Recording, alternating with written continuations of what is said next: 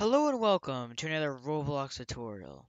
So in this video, I will be showing you how to make custom events in Roblox Studio using the built-in bindable events made by Roblox.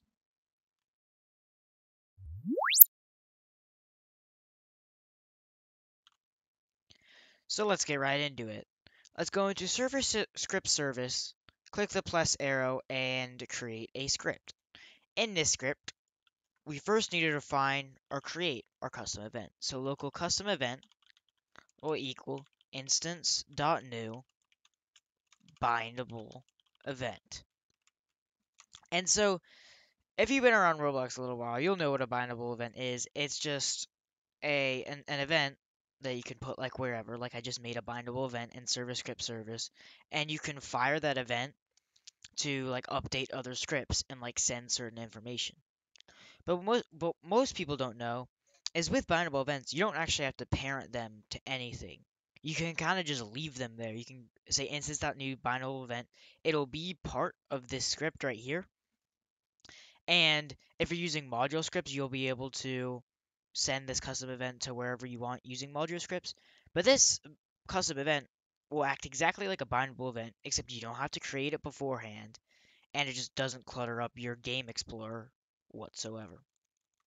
So just to show you the basics of how this works and some applications for it, let's first start by connecting this custom event to something. So custom event.event connect to a function, and then let's just print hello.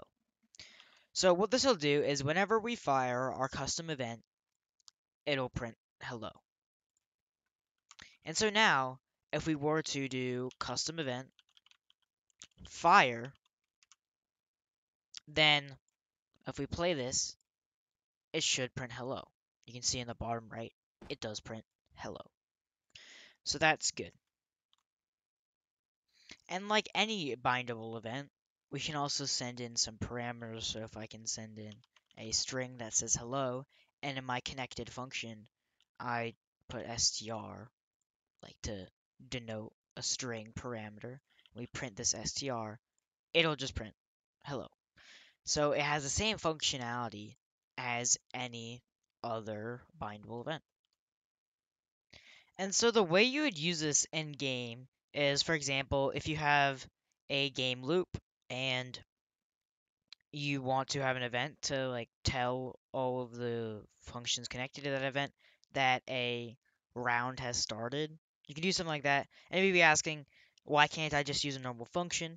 With a normal function, you can't connect as many functions as you want. You have to like define it in a single function. So events are just a little bit more like reliable. And one great thing about events is that they eliminate a lot of dependencies. So for example, if I delete this snippet right here, actually for the sake of this video, I'm just going to comment it out. If I press play, no errors occur.